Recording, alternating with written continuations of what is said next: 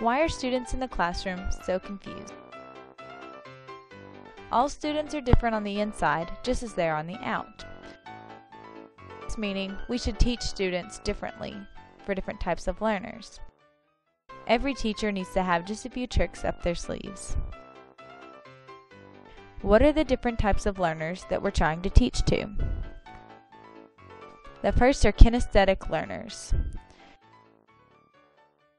Kinesthetic learners learn with their hands, such as building blocks in math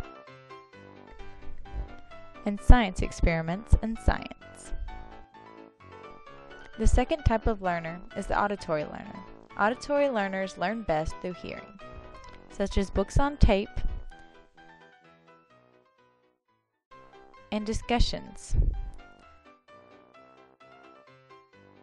The third type of learner is the visual learner. Visual learners learn best through pictures, such as books, and pie charts and graphs and other subjects. The best kind of teacher can blend these together to help their students. All of us should learn how to do this to make us a great teacher.